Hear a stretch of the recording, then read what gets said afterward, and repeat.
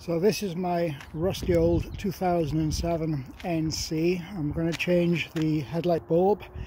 I need to change the low beam, but I'll show you the high beam as well. The low beam is a little tricky. High beam is a bit easier. The low beam is an H7, and these are, get the early sun. The one on the left is the way the bulb comes. On the right, that black plastic housing is goes back in the car. I have removed the whole fuse box assembly. There's the housing there, cover plate there. This here is the top, comes off. You need these screws off here, these two connectors, plugs here off, and the whole thing clips out with these clips around the side.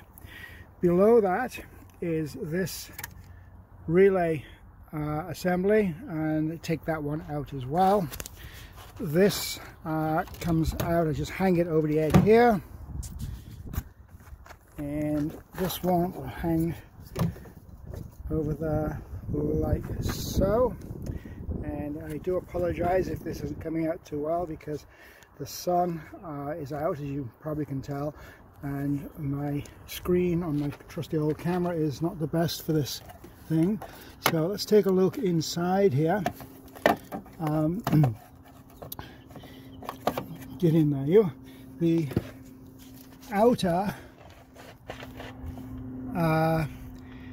is the low beam, the inner is the high beam, and you've got that white plastic, looks like a funnel.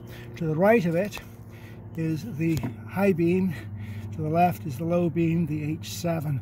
Now I don't know if I can get the camera in there to show you what's going on, but there is a little spring steel clip which holds the bulb assembly in place.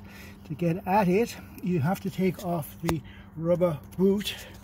Don't worry, it goes back on easily enough. It's this thing here. These two tabs here, one of those, just pull on it. And the connector, there's no clip on this connector, it is just a bayonet that is pressed on, if I can find it. And oops, there it is. So as I say, this bulb is held in, assembly is held in with a spring clip, and I don't know if we can get in there and see it. I'm going to see if I can get at it in a few minutes. The high beam is much easier, it just twists out. You have to take off this yellow connector first of all, and then it'll twist out. So I'm going to stop filming right now and see if I can get hold of that clip so you can see it on the screen here.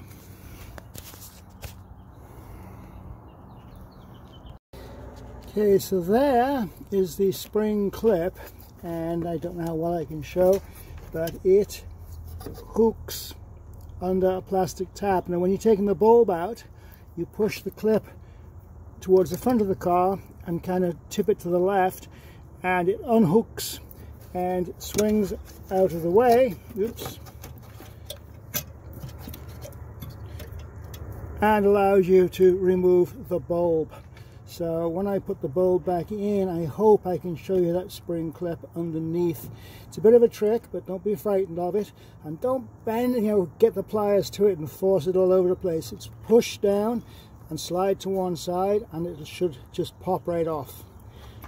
Okay, here I go. Now you can see the bulb in place and that spring clip underneath the silver plastic tab. So that's the part you release, and the bulb just pops out. The bulb is oriented. It has on its base a black plastic tab which fits into the appropriate slot. So I've taken a picture of this spring clip because I knew what I was looking at, and what we've got is on the lower, the bottom arrow, the slot in the plastic housing. And the right arrow shows the part of the spring clip that goes into that slot. So what you're going to be doing is pushing down the spring clip, which is pushing to the front of the car, and then pushing off to the side so it'll come out of that slot.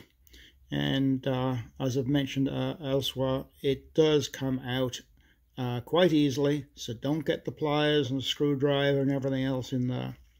Now, another comment as well, you'll notice the tabs, the electrical connection on the back of the bulb, they appear to be corroded, and they probably are a bit there. So pulling the plastic electrical connector off is a bit of a trick. What I did was got the screwdriver underneath the clip and against that black plastic housing, and go in from both sides and force the thing off, and that didn't do any damage to the housing. We'll try it now again without my handsome face. And on the other side of the car, the washer fluid tank has to come out, and that's easier than taking the fuse box out, and then you have again full access.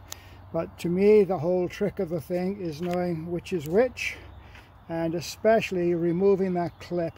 I've seen other videos, again, ripping the bumper off, ripping the body panels off, also taking the Phillips screw out for that spring clip. None of that is necessary in my most humble opinion. One final thing, the screw down there, the nut, very easy to take off and lose. I just put a bit of grease in my socket, oops daisy, and put the nut on.